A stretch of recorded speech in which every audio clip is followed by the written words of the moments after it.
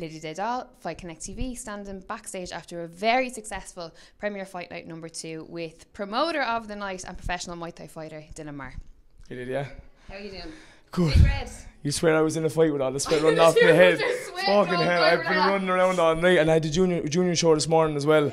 That ran from about I was like 10 to about 12:30, so I was running off my feet there, and a couple of hours of a break then.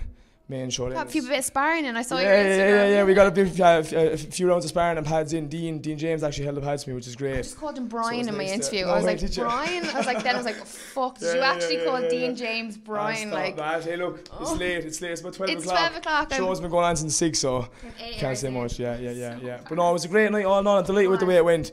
Like last year, I was saying to everyone, we sold about maybe 300 in total. This year, we just 300 sold before the show even started. We had about another 120 in on the door. Like, so it was a great night. Hard night for our own fighters. We only had, actually I didn't have any win. We had a demo at the start. Bonnie, she got on great now, in fairness. Yeah, she did. To be honest, it was a demo because we were kind of like, she's still a bit novice, but she's only had one demo before that, and like tonight was like 10 times what she did in the first fight, so we're delighted with her. Yeah. Everyone else then just kind of had a tough night at the office, but look, it's a good experience for them fighting on their home show. None of them had easy fights either.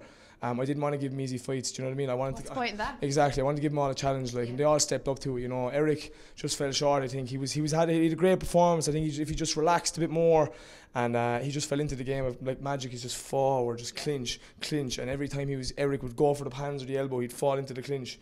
But no, look, lots of lessons to be learned, you know. Do you know what, Dylan, especially about Eric, you know, the one thing that's so admirable about him is that he kind of just came on the scene as in, like, to everyone's awareness, like, oh, this new guy, and he was taking the challenges and he was getting in there. Like, Magic has been doing this a while. He's much more experienced than him. Do you know what I mean? Tonight, you know, it was Eric's first A class, and a funny story. It was meant to be A class with elbow pads. But I had a guy bringing my elbow pads, and he brought one pair. So like at like 8:30, we were kind of like, right boys, it's either one each or it's fucking full A class. And the two boys were like, let's just go with the elbows, you know. So it was good for Eric to get the experience. The two of them were left with a couple of stitches, so they both got each other there. You know what I mean? That's what you want, though, isn't it? Yeah, it was a barn, but it was a great fight, and like I think the crowd was at its peak for that as well. So that was a savage one, you know. And then Ian, just unlucky in the main event as well. Like we were saying just before we turned on the camera, the leg kicks from that man that just are sick. Like, was that a plan? Oh my!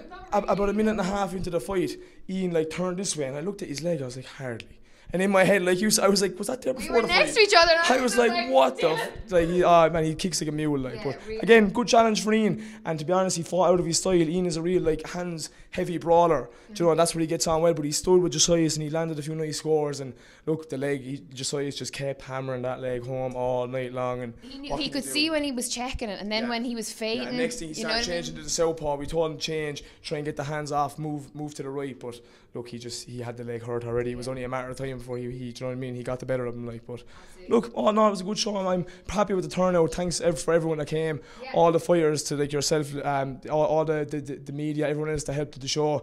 Like I suppose I put it together, but it was not even close to being a one-man show. There was so many people involved with helping, so big thanks to everybody. Absolutely. Well, thank you very much for having us come along and booking us. Like, honestly, I really do appreciate it, so thank you. Because without you booking us, there's nothing for the fighters. We all have to work together. Do you know what I mean? Exposure's great for them, like, do you know what I mean? So you're doing a great job. Thank you very much, Dylan, and thank you. We see you at YOKKAO. Well, I was just going to say, geez, you're doing my job for me. You're answering all the and a post-fight interview with me, a winner, on YOKKAO 2 weeks later. I'll get those wins back for us, boys. Don't worry. Telling you, it's going to be a good one. But listen, and I tell you, what was I going to say? First thing, the hotel was brilliant. They were really supportive. Brilliant. They were fantastic. They were retweeting all the videos all night and stuff like that. So they were really good. Fair play to you guys here. It was brilliant. Thanks to the Park Hotel as well, because you're fantastic guys to work with. Brilliant. Great venue. Everyone loves it. So yeah, fantastic. Couldn't ask for better. Couldn't ask for better.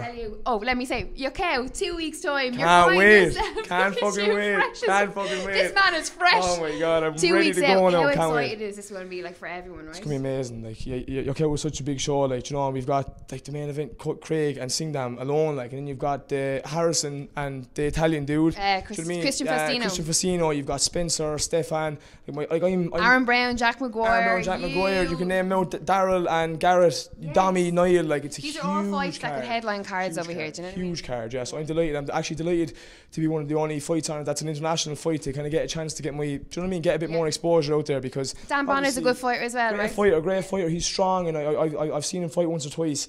Quite slow and strong. He kind of picks up the pace as he goes along.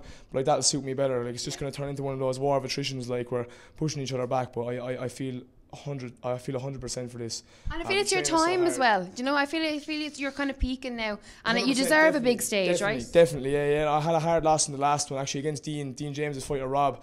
In the rematch we had, like, you know, so I felt a bit hard done by a bit of decision, but after looking back on it and kind of thinking about how I trained for the fight, I know I could have done better on myself, no matter what it looked like from the outside. You know, I know in my own head I could have done better, so I think I'm definitely going to right that wrong now on the 27th. Like, I'm feeling great for this. I'm going to put on a good performance of a lifetime. That's what I like for now anyway. For now. I'm still young. Well, listen, thank you very much again for tonight, and I look forward to seeing you in 2 weeks. Can't wait. Yup. Dylan Maher for Fight Connect TV. Yup.